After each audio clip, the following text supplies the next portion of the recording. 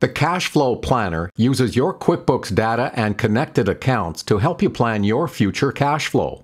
Let's go over what this tool does and how to use it to get a complete picture of your cash flow so that you can make informed decisions about spending and bringing money in. Let's start by looking at the tool, select Cash Flow, and then Planner. You'll see what your cash flow has looked like in the past over here.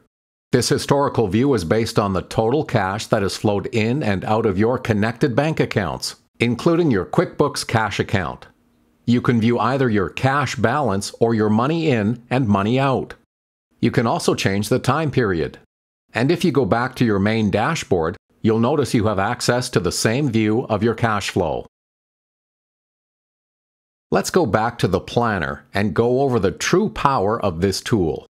Over here is where the fun starts. You can see what your cash flow is projected to be in the future.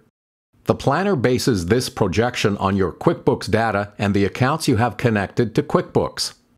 So, the more data you have in QuickBooks and the more bank and credit card accounts you have linked, the better this projection will be. Down here you can see all the events that are included in this projection.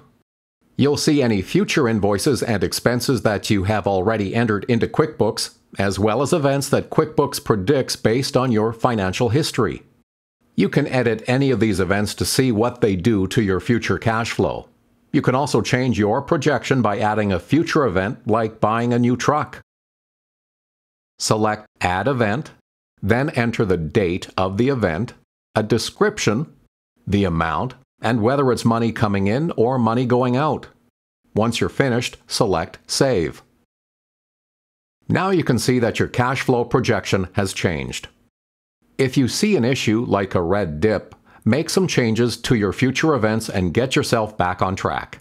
These events are just for planning purposes and don't affect your books, so feel free to try out lots of scenarios. That's it. Now you can start using your planner to see where your cash flow is headed.